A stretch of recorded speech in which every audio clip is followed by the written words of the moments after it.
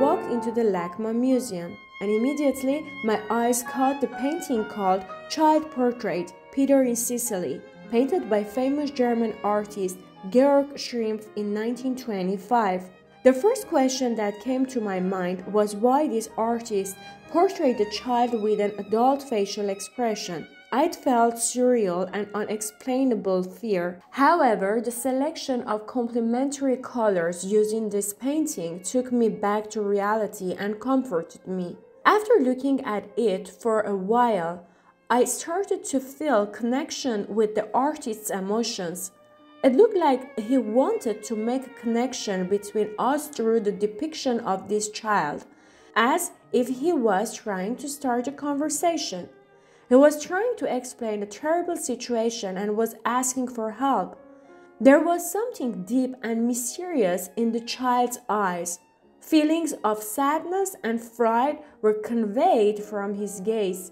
His body language and standing position resembled someone with an abusive childhood. Oval shapes and lines in the figure made me feel that Peter was an innocent child who did not do anything wrong. He was a good boy, but someone treated him poorly for something that he didn't do. He was communicating with his look instead of words. His mouth was shut, but his eyes were so expressive.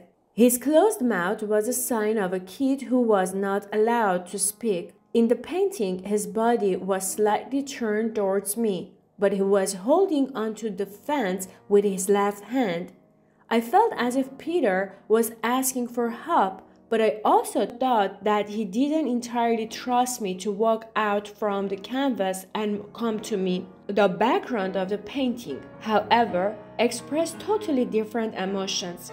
Behind the fence, the landscape consisted of a blue sky, gray mountains, and green trees near a village. The white houses and the green orchards gave a hope for better times, which were so close but not reachable yet. The mountains behind the village exaggerated the long wait it would take to reach happiness.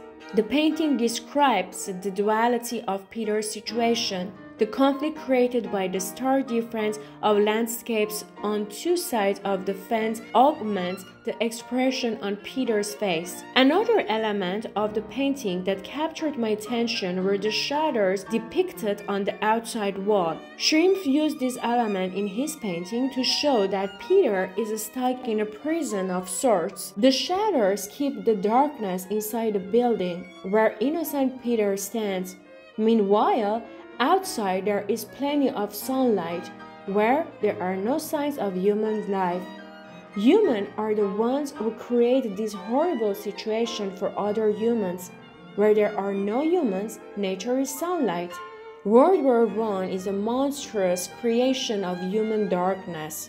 However, many questions were haunting me when I was looking at Georg Schrimpf's painting. Questions like why did this German painter title his painting Peter in Sicily? Why did he choose a city name from Italy and not Germany? Why did he choose to portray a child when he could express the same concepts in this painting using an image of an adult person? Or overall, what did he want to express by painting this surreal environment? Georg Schrimpf was not the only 20th century German artist who grabbed my attention with his painting on that day at the museum. There was another German artist from the same time period who interested me with his fabulous artwork called the Orator. His name was Magnus Zeller. In contrast to Schrimpf's painting, which talked to my emotions and teared up my eyes, Magnus Zeller's painting gave me a sense of strength and confidence. In the Orator, I saw a crowd of people who felt convinced and gathered around a powerful speaker and orator. The speaker seemed to be someone people could trust. In the Peter in Sicily painting, the kid looked alone and helpless, seeking someone who could help him and who would hear his voice. That someone was me, the audience. Peter didn't look like someone who could trust any person easily. It would be strange for him to trust me quickly and get help from me, but it looked like I was his last hope. In contrast, the crowd in Zeller's painting didn't pay any attention to what was happening outside of the room, where the event was happening. Instead, they looked like mindless zombies manipulated by the orator's speech. I didn't feel sympathy at all, but I was curious about what was the orator telling these people that captured everyone's attention. Everyone's focus was on the orator alone. I would be interested in listening to his speech and finding out what was he talking about. The next thing that grabbed my attention was the contrast of lines and shapes in both artworks. Magnus Zeller used diagonal lines and bodies in broken forms. For example, the angle and the shape that the artist used to paint the orator's mouth matches the slope of the brush strokes on the background wall.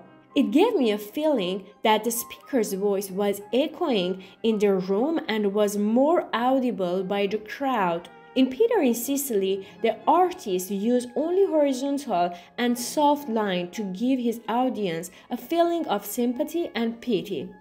Peter's mouth was closed, reminding me of a child without speech ability. But in Zeller's painting, the orator's mouth was open and looked like he was shouting, which told me that speaker had no fear of speaking.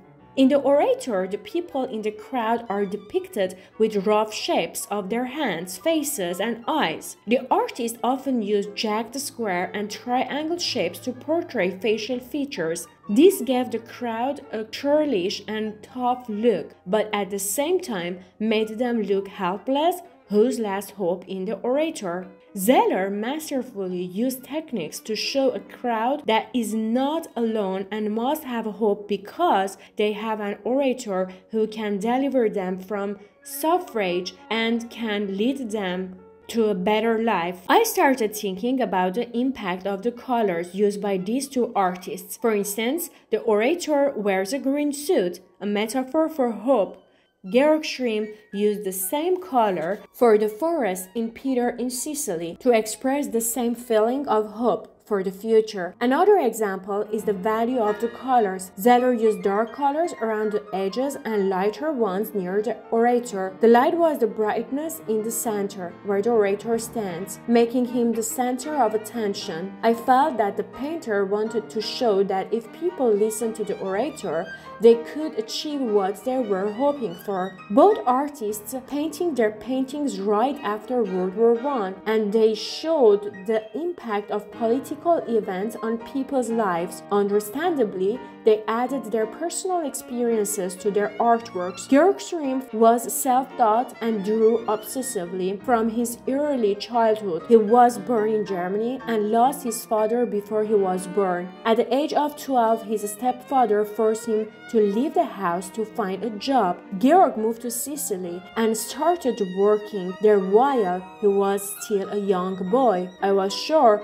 that this is why he decided to show a landscape in Sicily in his artwork. Also, he chose to depict an innocent little boy with an adult facial expression instead of showing a grown man in his picture. Another fact about Schrimpf is that he never served in the military and never experienced military life and didn't fight in the war. In contrast, Zeller served in the German army and participated in the revolutionary struggle for the Berlin workers and soldiers. His life experiences as a posters show the orator. In that period, artists believed they could have an essential role in society. They thought with their paintings they could encourage people to start a revolution against the regime and to build a better life for themselves. Most of the Zeller's paintings are anti-fascist works. Based on Art Institute research, Zeller did participate in such a movement. It seems to be a depiction of hope for those